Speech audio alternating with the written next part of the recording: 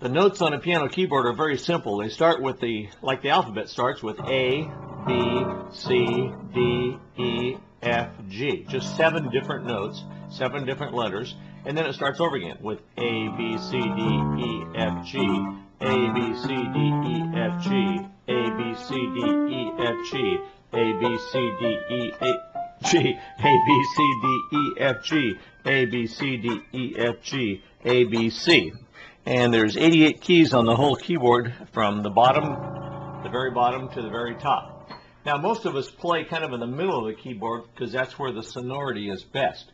And most people start with a note called middle C, and you can always find C's because they're always to the left of 2 of these black keys. In other words, find 2 black keys and go to the left, and that's a C. That way you can locate all the other notes if you're brand new, okay?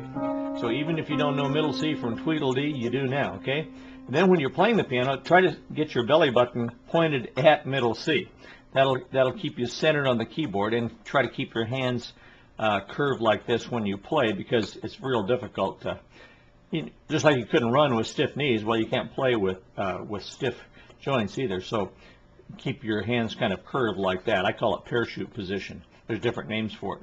Now you may be wondering, what are the black keys called? Well, if we go up a half step from C, that's called C sharp, and that note is D. But if we went down from D, that would be called D flat. So it depends. That's got 2 names, just like you might be named Mary, but your nickname is Shorty or something like that. Okay, it has 2 names depending on how it's used. So that could be C sharp or D flat, and the same is true of all the black keys. So there's 7 different white keys, A, B, C, D, E, F, G, and 5 different black keys, making a total of 12 keys, and that's all there is. Thanks. Bye.